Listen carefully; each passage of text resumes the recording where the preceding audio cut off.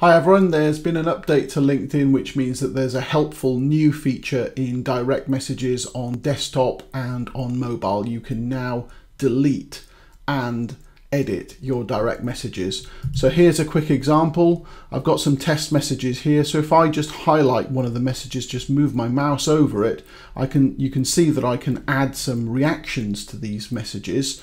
So this is a quick way of adding a response without typing anything, although note that that doesn't send a notification to the other person.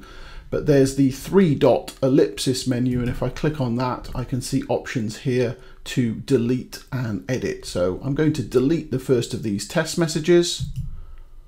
It'll ask me if I'm sure. Click delete. And the other party in the conversation will see that the message has been deleted. So they'll see that little panel there that says this message has been deleted. If you want to edit a message, again, click the 3 dots, select edit.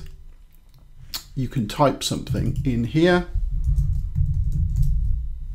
and then save. And that will show in grey text that the text has been edited.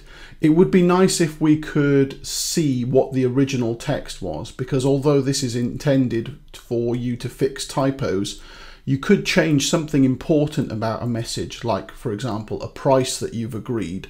And so it's possibly a bit risky to do business through direct messages. You might want to move those conversations to email in case someone edits a trail and then disagrees with something that you've previously agreed.